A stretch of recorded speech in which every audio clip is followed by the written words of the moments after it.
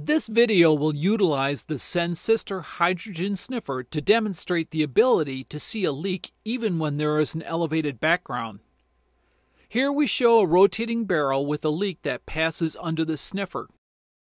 You can see the response in the high -5 range with a normal atmospheric background. As we zoom out, we show that the barrel is surrounded by an enclosure.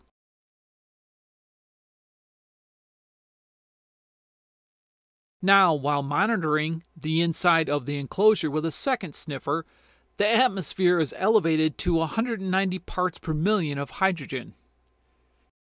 Again, we look at the same leak with the elevated background, and it shows that the response is very similar with readings in the -5 range. This is a good example of how the Sensistor unit allows the ability to pinpoint a leak even while experiencing a high background.